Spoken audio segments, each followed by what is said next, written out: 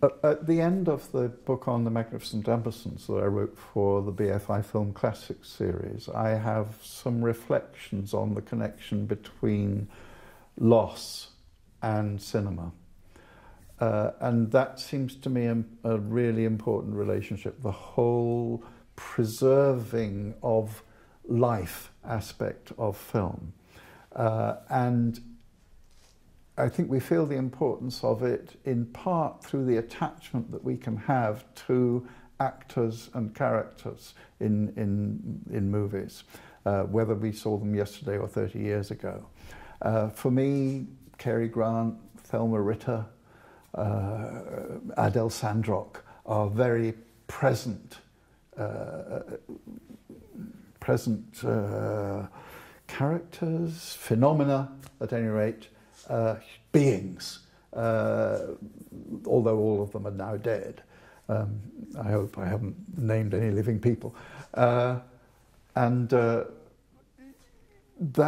it seems to me that vital to our experience of film is the sense of it as something that comes from the past, even in a film that was made 3 weeks ago.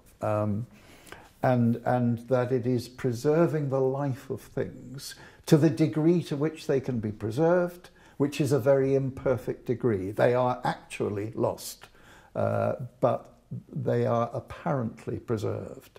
And that in itself generates emotion, which is, I think, a large part of the subject of Vertigo, for instance. So there's another dimension, though, to this perhaps nostalgic aspect, which is a desire to do honour to the achievements of the great filmmakers, and that I don't mean only film authors, film actors, film designers also count, I think, a lot in this. So a desire to do honour, for instance, to Barbara Stanwyck and Cary Grant, as well as to Alfred Hitchcock, Max Ophuls, and Orson Welles and so weiter. I guess it is that one wants the value of the work, not just the work, the value of the work not to be lost sight of. So in that sense, writing a work of criticism is reminding people of the life of this film.